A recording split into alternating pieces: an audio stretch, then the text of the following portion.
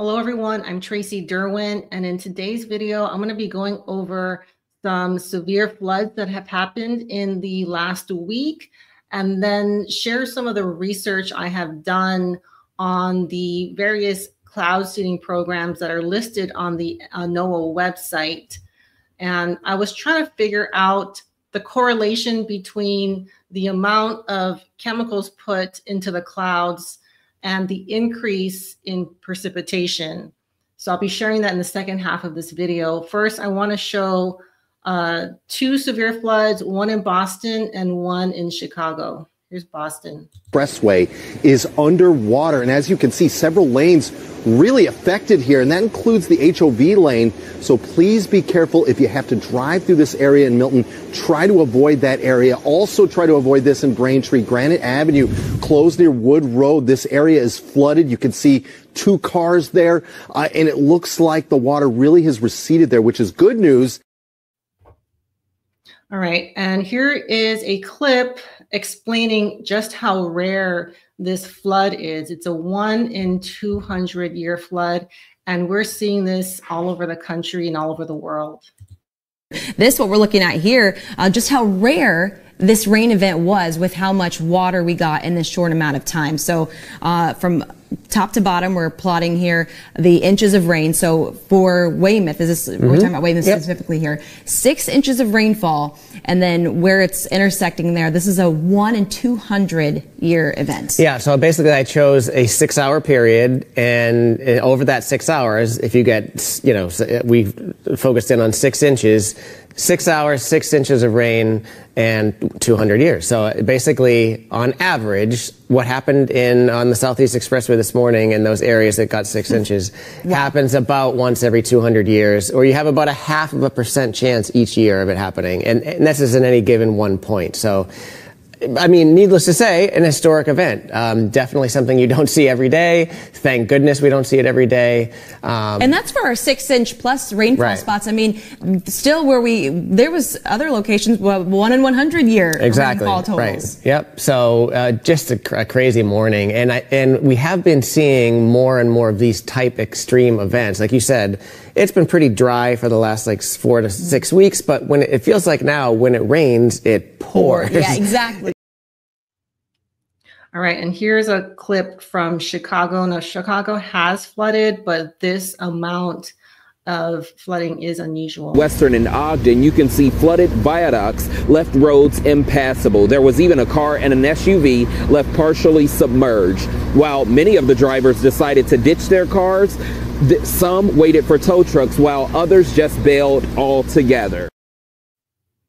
Okay, and I'll just play a quick clip from Ruidoso. Okay, the Boston one was on the 10th of July. The next day, on the 11th of July, is when Chicago happened, and New Mexico happened on the 10th of July. So, yeah, a lot of really, really unusual severe flooding going on here.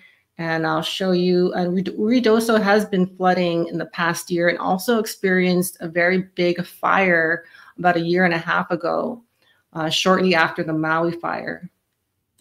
Take a look at this. We have unbelievable video of a house torn from its foundation and just floating away in those rushing waters. The Ruidoso River also rose 19 feet in a matter of minutes during that heavy rainfall. The mayor of Ruidoso spoke about how fast that flood came and the sheer power that it brought. It's hard to imagine the power of water, and I know you've seen it here before. People have seen what's happened in Central Texas, Bern County, Kerrville, places like that, just how powerful the water is. But it just snaps some of these big concrete heads off these manholes. It goes to the sewer, it just snaps them off. All right, All right, so that's a more recent Ruidoso flood. I did a video, I'll link it in this description, of the serious flooding that happened in a surrounding city in Roswell, New Mexico.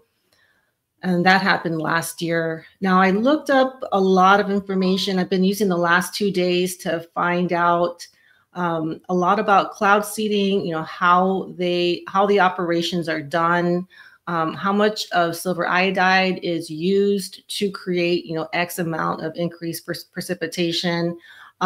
Here is one clip. It's a short, but it's going to be really narrow. I'm sorry I didn't edit it yet, but here is what one of the plane operations for cloud seeding looks like. So I flip this to L2, and then I bring this to 1, and fire. Now look at that.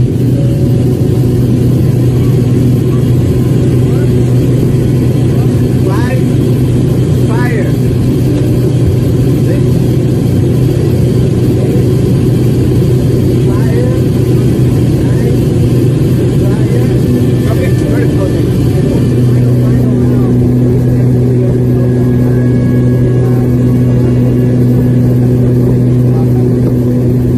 Let's see some clouds. Look at this.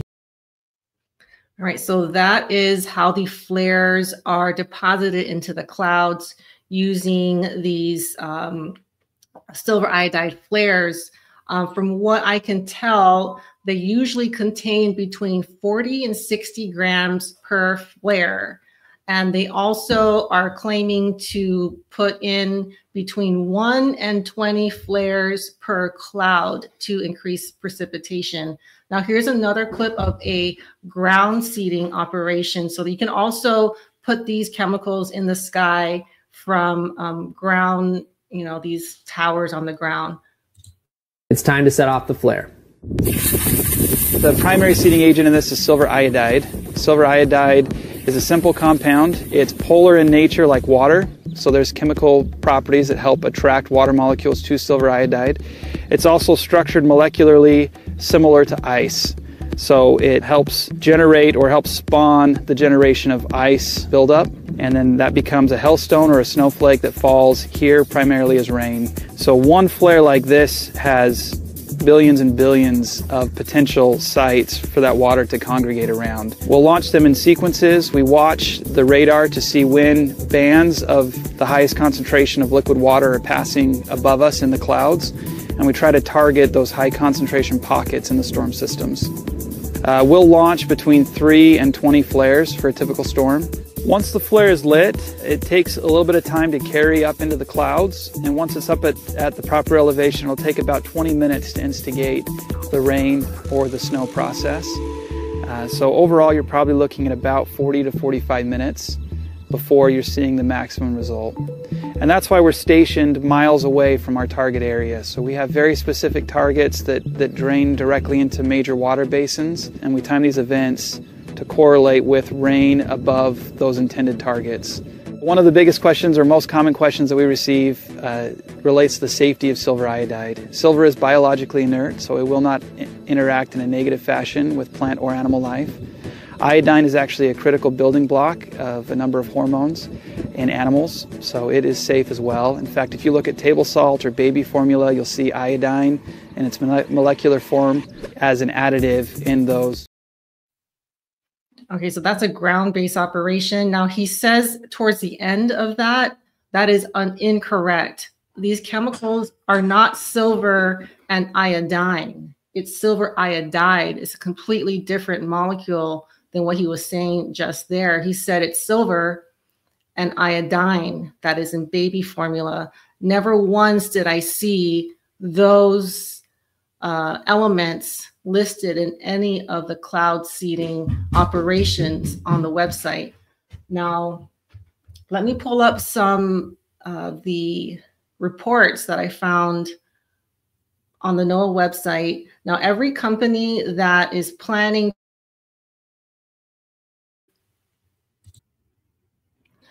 every company needs to submit a plan for what what the operation is going to entail, what kind of flares, how much of chemicals are in the flares, how many flares per cloud. They usually go between 1 and 20 flares per cloud, how they intend to get them there, either the ground or in a plane. I think I saw one where it looked like it was a drone that was depositing the silver iodide. There are also other chemicals, and I'll just pull some up right here. Okay, this one just has a silver iodide, and I could not figure out any kind of correlation between the amount, the grams of silver iodide and the increased precipitation. It's just all over the place. Okay, so for example, look at this one, the 8,719 grams in the month of June, increased precipitation by 5 inches and reduced hail by 4. I don't know what what measurement that is. But then if you look at the next month, they increased the grams of silver iodide to 12,590 grams. And there was only a 1-inch increase in precipitation. Here's another one. This ended in April of last year. So you can see here, the silver iodide was over 29,000 grams and increased precipitation by 7 inches in the month of January. And then they reduced it, and there was a drop. And then they reduced it significantly for the month of March, and there was a drop. But here, like I'll show you this one, these numbers are way lower. I mean, this one only had 33 grams and it increased precipitation by 1 inch. And then they increased it and it did.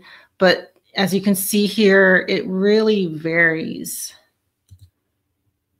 Okay, here is another example of the amounts. And I think there are just a lot of other factors that affect these results. Here's another one, 71,000 grams, increased precipitation by 7. Okay, this one's from Texas. Okay, so like this one is a good example. In February, they started out with 360 grams with a 1-inch increase. The next month, they increased it to 1,584 grams with only a 1-inch increase. And then they went up to 2,160 grams, also with only a 1-inch increase. And then 5 times that, they put over 11,000 grams, and that went up to 7 inches. And then, you know, I could not really nail down a correlation because every operation is so vastly different and the amounts vary significantly. See, like this month of July, almost 30,000 grams. So these documents are public information. And then really quick, I'll pull up the NOAA website and I'll link this in the description as well. And this is what you could expect to see. These are all the different, these are applications as well as reports, final reports. They have to send a final report 45 days after it commences. And then you'll see what the results are. And so there are many, not every state does this. Certain states seem to have a lot. North Dakota has a lot. New Mexico has them. California has a significant amount. Texas has a significant amount. Colorado has a significant amount. A lot of the areas that are for tourism during the winter, like skiing and snowboarding, there's a lot of increased snowfall operations. And I guess that makes sense. They want people to come visit these areas. That's what these economies depend on, is the winter tourism. So I notice a lot of those areas like Vail, Colorado, parts of Idaho, a lot of the snow. Regarding the rain, there are also various reasons for these operations, one being to increase the groundwater. I saw that a number of times. There's also some that are to fill the dams or lakes, I guess, to increase the lake levels. There's also like smaller operations, and there are very large operations. Some also want to reduce hail, and so there are different, I guess, objectives that cloud seeding has. So it's not really straightforward. It's a little more complicated than I think we've been led to believe. And the same with weather modification. There are many factors, many different systems that are in place that are affecting our weather today, including NextRed, towers. I'll link a post from Alaska Sky Watcher. And it's just, I think the reason this topic is, it's been going for a while. And I think there's been an attempt to focus in on one person and one company. And what that does is it takes away from the overall picture. And the overall picture is so much more complicated than simply cloud seeding. These systems, I think, interact and work together, or maybe sometimes against each other. I can't fully understand every aspect of this, but for the past about year and a half, I have been learning about them little by little. But again, it is a much more complicated problem than we would like to admit.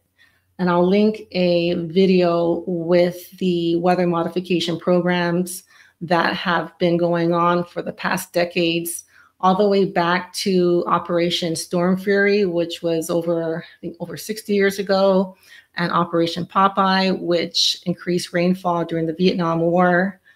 So there's just a lot of information that needs to be understood in order to understand what's going on. And I wish it wasn't so complicated, but the fact of the matter is that it is. So that's going to do it for today. I'll continue to watch all these floods. There are more since I've been researching these that I've showed today. And I will share my information and my research as I go. So thank you guys so much for being here, and I'll see you all soon. Bye.